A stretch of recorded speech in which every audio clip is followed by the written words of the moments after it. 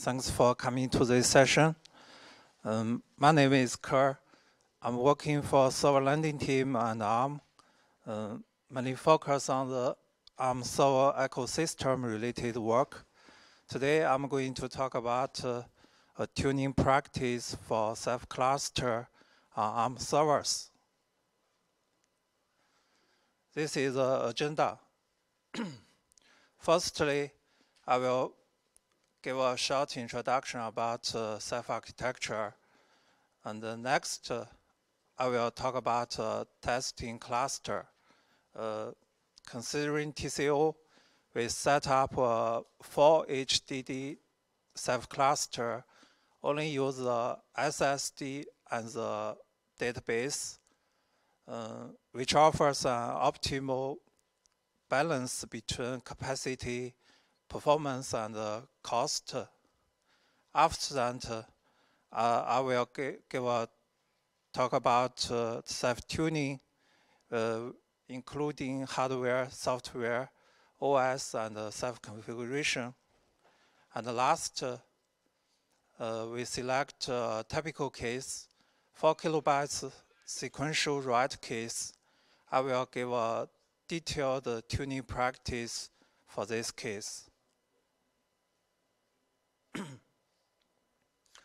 Ceph is a unified storage, which provides an application with object, block, and file system interface. Ceph uses a crush algorithm to determine how objects are distributed in the OSD. And the OSD is a key component in the Ceph cluster, which is responsible for storing data on disk, and also handle replication, recovery, and rebalance. And there are many backends for the OSD, such as file store, blue store, and other backends. And the blue store writes the data to the disk directly, and use RocksDB to store the metadata. For our testing cluster, we will use a blue store as a backend. This is our testing cluster. We have 3 ARM servers used as 3 nodes. For each node, we have 64 cores, and the bandwidth is 10 Gbps. And we have 11 HDD disks, 1 used for OS, and another 10 used for OSD. And we have 1 SSD used as a database. For the software, we use the Ceph release Nautilus on CentOS. For the benchmark tool, we use FRO. For our cluster, after installation, we can see that 10 HDD will act as 10 OSD, and 1 SSD is cut into 10 pieces as OSD database. Then we got a 30 OSD Ceph cluster with SSD as a database. Next, I want to talk about tuning from 4 aspects: hardware, Ceph software, OS, and Ceph configuration. For the hardware tuning, in the recent years, the disk has been developed from HDD to SATA SSD and to NVMe SSD. The latency of HDD is about 10 milliseconds. And the latency of SATA SSD about 0.1 millisecond, about 100%, about 100 times improvement. And the bandwidth of NVMe are also improved several times compared to SATA interface. And for the network, in the recent years, the bandwidth has been increased from 10 Gbps to 40 and to 100. So in general, based on different workload and different block size, you can choose some hardware to upgrade. You will get a better performance. And TCO is also a consideration. For the Ceph software tuning, which include Ceph and SPTK optimizations, actually, our OSS team did lots of work for these items. For the Ceph part, some fundamental algorithms are optimized with Neon and specific extensions. And some crypto algorithms and some storage library, such as ISAL, are also optimized. And for the SPTK part, if you are using the NVMe SSD, you will use a SPTK interface, which are also optimized from the software level. If you want to use these optimizations, please get a newer version of Ceph and SPTK if possible. For the OS tuning, we usually implemented by adjusting some parameters in the kernel. For disk related, our scheduler is a key point in our path. We usually set the deadline algorithms for the HDD and set the NOP algorithms for the SSD. And for the swapness, considering the memory usually is sufficient in nowadays, we suggest turning off the swap. For the size of read ahead, which means how many kilobytes of data will be read in advance, which is useful to sequential read case. For the network related, enabling jump frames can improve the throughput and the network performance. And there are many network-related parameters in the kernel, such as buffer size and buffer memory and so on, which we can adjust based on different workload and different block size.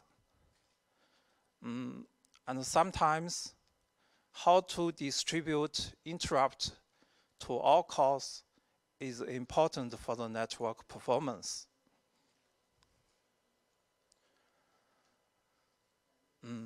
For the Ceph configuration tuning, we mainly focus on the BlueStore related parameter. For the BlueStore cache, just like the page cache in the file system, which is very important, for the performance. The default value is 4 gigabytes. We should increase it within the system's tolerance. And starting from the release Luminous, Ceph introduced a new feature named BlueStore Cache Auto-Tuning, which is enabled by default. In most cases, it works well, but in some special cases, if you can disable this feature and set the KV and the mat ratio manually based on special workload, you will get a better performance. And the last is a RocksDB option. RocksDB plays an important role in the BlueStore. Sometimes adjusting parameters in the RocksDB can improve the performance a lot. This is our benchmark testing, we select 4 cases. After analyze the statistics, we find the hotspot and the bottleneck. And I will give a tuning direction briefly. For the first case, 4 kilobytes sequential write case, from the logs, we can see SSD is a hotspot, and the SSD is a database of RocksDB. So we consider tuning it from the RocksDB level. For the 4 kilobytes random write case, from the logs we can see the HDD usage are almost 100%. So HDD is a bottleneck. So we consider tuning it from our scheduler level. For the 4 megabytes sequential and random write case, network is a bottleneck. So we can tune it from the network level. I will give a detailed tuning practice for the first case, 4 kilobytes sequential write case. For this case, the left graph is a test of latency ratio between BlueStar and the OSD common part. From the test result, we can see that when using SATA SSD and the database, BlueStar takes up most of time. So if we can improve the performance of BlueStar, we can improve the performance of our whole Ceph cluster. And RocksDB is a key point in the BlueStar. And based on previously testing, we can see SSD is a hotspot. So we will focus on the RocksDB tuning. And the right graph is a RocksDB architecture. All writes to the RocksDB will be first inserted into an in-memory data structure named mem table. When this table is full, we will create a new one and mark the old one read-only. The read-only mem tables will be merged and flushed to the storage. This is a basic logic of RocksDB. For this case, after we adjust some parameters in the RocksDB, we got a 10% improvement on the performance. Let's see the parameter briefly. The max write buffer number sets the maximum number of mem table, both active and read-only. The write buffer size sets the size of mem table. The mean write buffer number to merge sets the minimal number of mem table to be merged before flushing to the storage. So in general, we give the more memory to the mem table and adjust the threshold for flushing, so the performance is improved. Actually, RocksDB is very complex. Tuning RocksDB is often a trade-off between 3 amplification factors: write amplification, read amplification, and space amplification. If you are interested in this part, you can capture some RocksDB logs and analyze it deeply. Okay, that's all for my session. Thank you.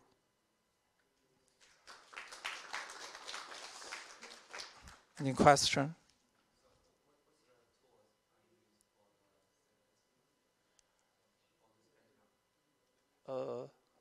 Sorry?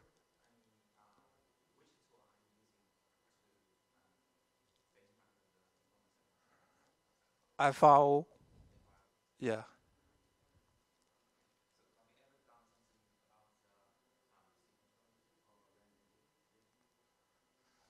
This is for sequential write case. Yeah.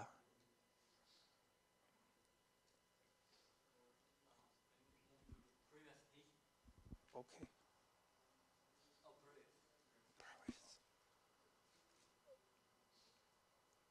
This one. So how do you identify the bottleneck? Using what type of tool or what kind of tool? For example, for 4 kilobytes random write, we can see the HDD utility are almost 100%. This one. So HDD are the usage of HDD are almost 100%. So HDD is a bottleneck.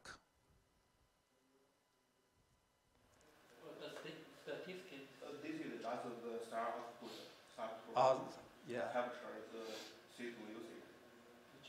Which unit? SAR. SAR. Yeah. And for the last case, the bandwidth of network are almost 10 Gbps. So network is a bottleneck.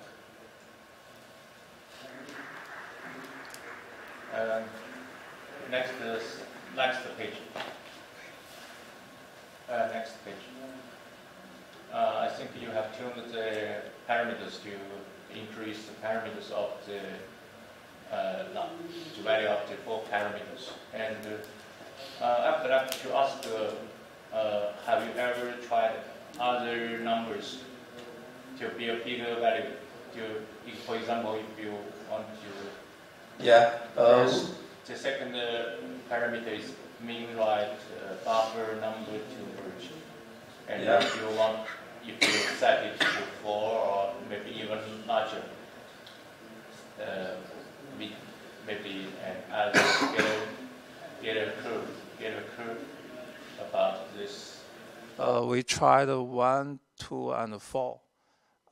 Actually, there is a balance between the input and the output.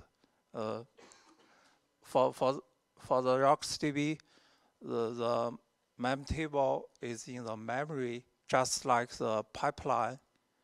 The write is the input, and the flash into the storage is the output. You should consider the balance between the input and the output. Actually, we tried 1, 2, and 4. If set to 1, the performance is the best. And actually, the RocksDB is very complex. There are many parameters.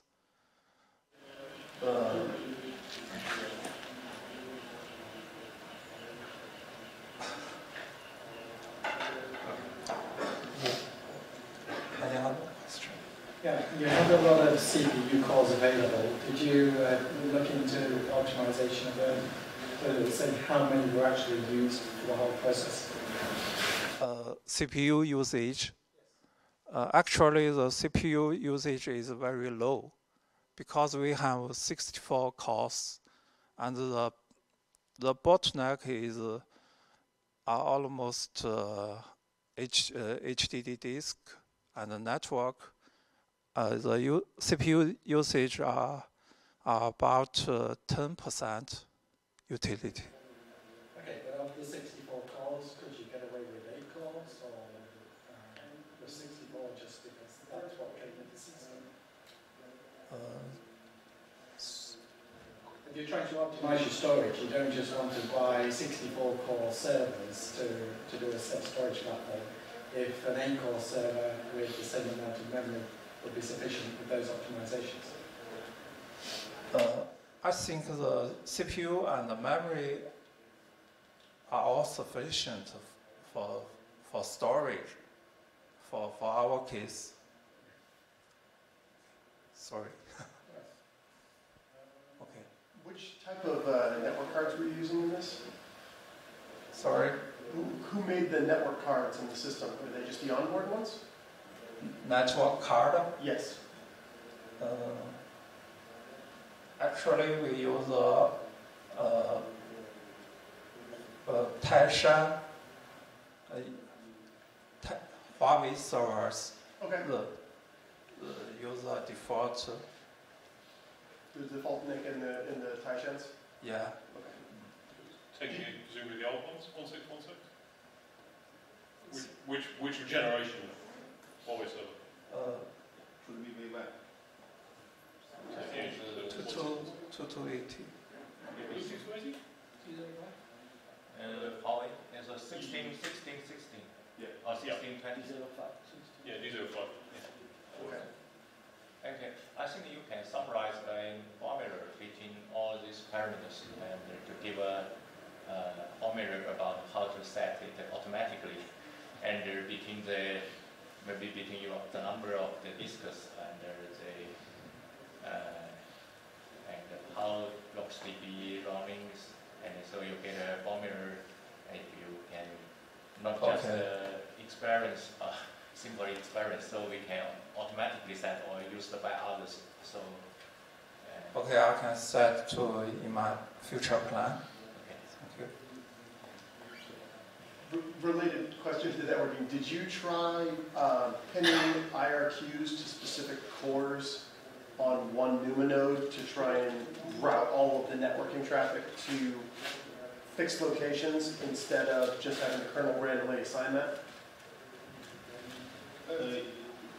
Yeah, if we distribute all the interrupts to one CPU card, the CPU will be the bottleneck because it can't handle all the network traffic. So based on our past experience, we generally will distribute the interrupts to all the CPU cards. But by doing this, we can fully make use of the cache, and yeah, I think this would be a good idea. If the workload is distributed on many cards, so the interrupts should be also distributed. I know some of the I don't remember exactly which driver the Taishan network card uses, but I know some of the drivers. HNS3. No. Which one? HNS3. No, Okay. sorry, it's HNS. HNS3 is D206. Oh, Oh, So the old one. Yeah. So some of them allow you to allocate rings to different CPUs, and that dramatically increases network throughput because you can basically take the different rings coming out of the network card and have one CPU deal with each one. So if you're dealing with 40 gig or even 100 gig, you can spread that load out to very specific CPUs, and because they are then pinned to those CPUs, you get significant increases due to the caches on them. Yeah, good suggestion. I will try it. Okay, thank you. Any other questions? Okay, thanks very much.